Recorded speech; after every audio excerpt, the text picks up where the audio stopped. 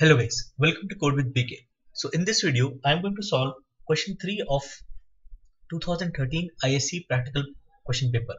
Okay, so I have this question in front of me. It says a palindrome is a word that may be read the same way in either direction. We all know that. And then it says except a set is in uppercase which is terminated by this or this. Okay, each word of the sentence is separated by a single blank space. Okay, perform the following task.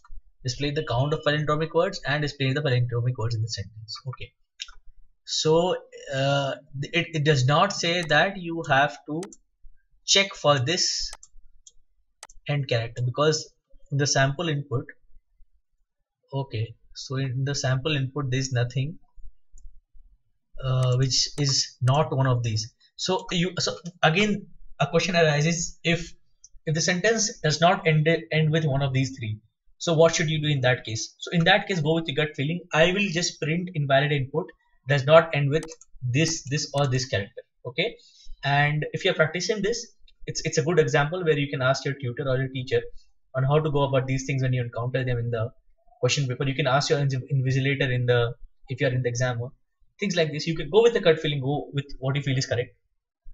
And then it says count palindromics all and show palindromic words. Okay, cool. So let me, okay, there's one thing you need to keep in mind when you have noon here. So this full stop comes with this word noon, so make sure that this is removed, and then for the, and this is checked for palindrome. So the program is clear to me. I am assuming that if the sentence does not end with either of these three, then I'm going to display an error message. Okay, so I'm going to get coding now. The main method public static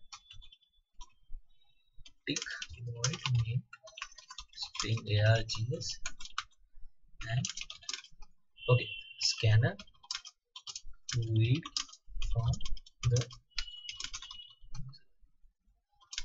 I'm going to use a scanner object to use input from the user.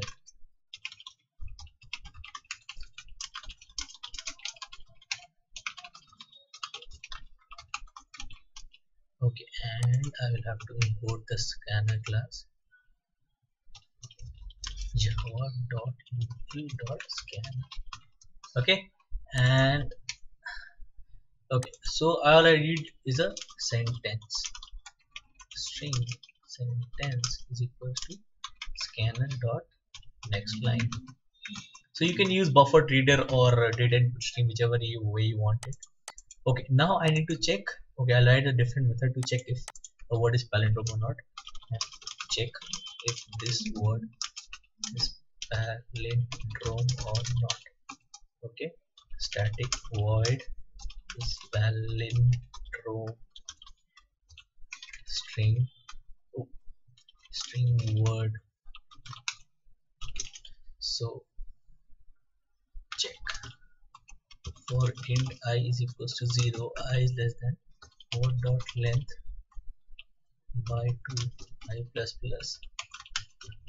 If the character at ith position is not equal to character at length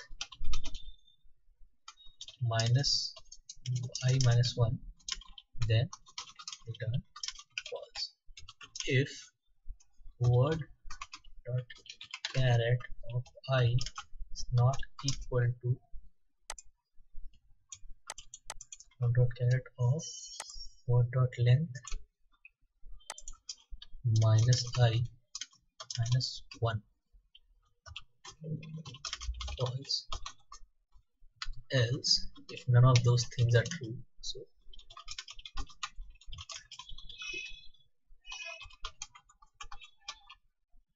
okay, and my method checks for palindrome. Okay, so after I read the sentence, I check if it ends with, okay, so if sentence dot caret sentence dot length minus 1 equals to, or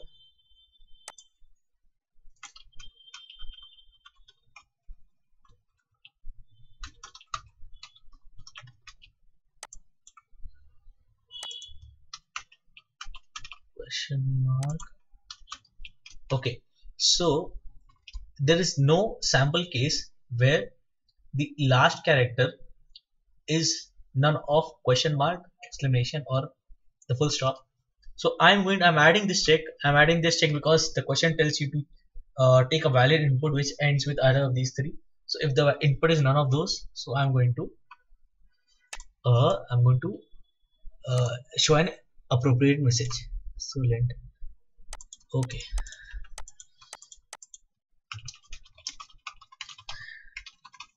System out of println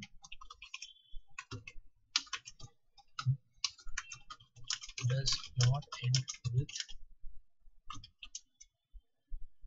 this or this. Okay, and return. Okay, this is not needed.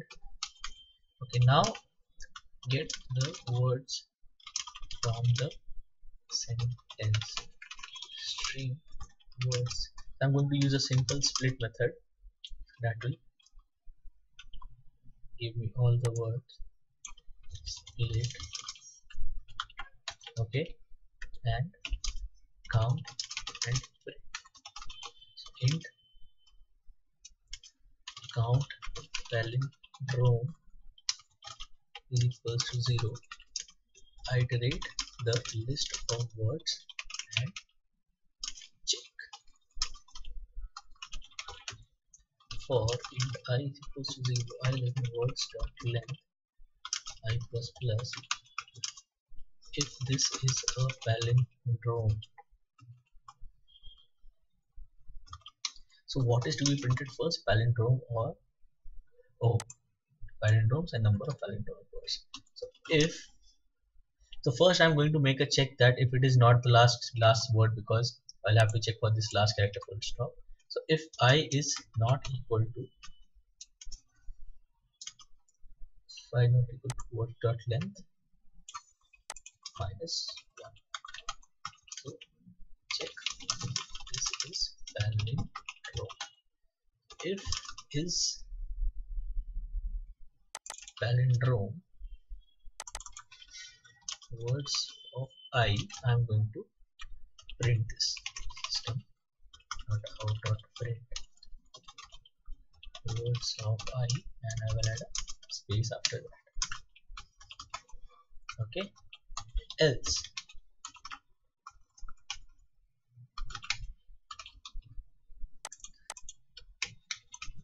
check if this is not the last word. If this is the last word, I'm going to remove the last character. So words of I is equals to words of I dot substring words of I dot length this one. So substring, as you know, gives me two strings. Give me the substring of a given string between two indices. So I start with the very first index and I go till the second last index.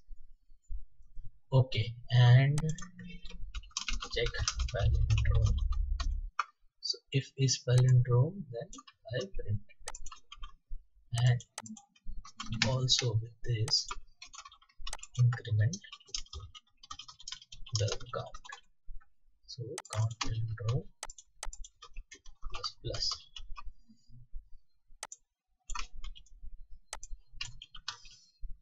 Okay, and for loop closes. Okay, now print the number of palindromic words. If count palindrome is equals to 0, so in case there are no palindromic words, no palindromic words.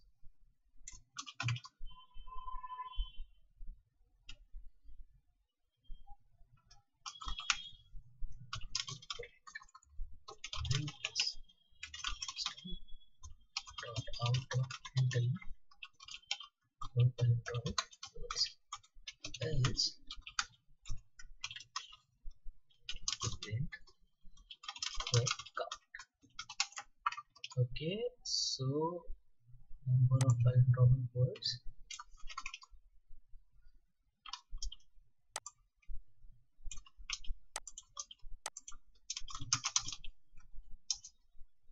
palindrome, and I need to add a change line before this. Okay, so I'll tell you the reason of adding a change line. So my code is done. I'm going to compile and check it. Let me go to the test cases before I compile.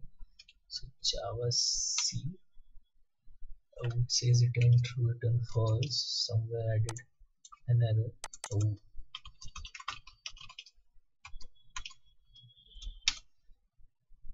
Okay, and Java. Okay, my first sentence is mom and dad are coming at noon.